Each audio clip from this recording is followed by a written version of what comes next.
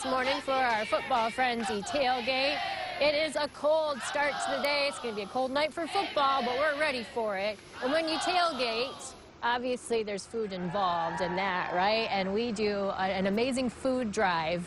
It has been amazing over these last 7 weeks. We've gone to 7 different pantries, and the operators at this one are no different in saying that the need is up from even last year.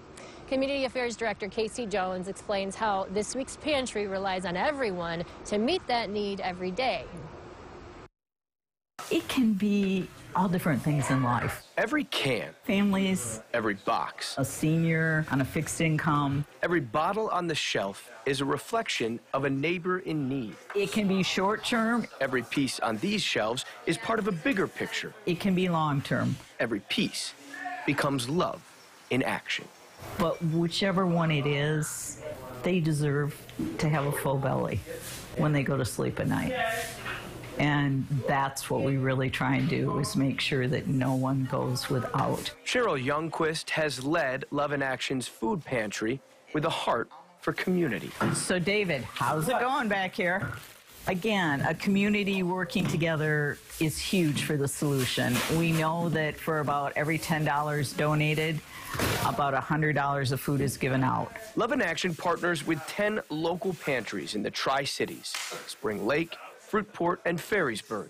And we can do something like a central pantry where a group in our community can do a food drive and bring it here. And then it goes to whichever pantry needs it the most. Alone, they're feeding 250 families a month.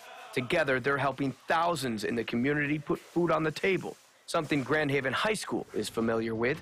They operate 2 school pantries. As a person in this community, I knew of their pantry, and when I knew that we were coming to Grand Haven High School, I couldn't come there, receive food, and not make sure that they had what they needed also.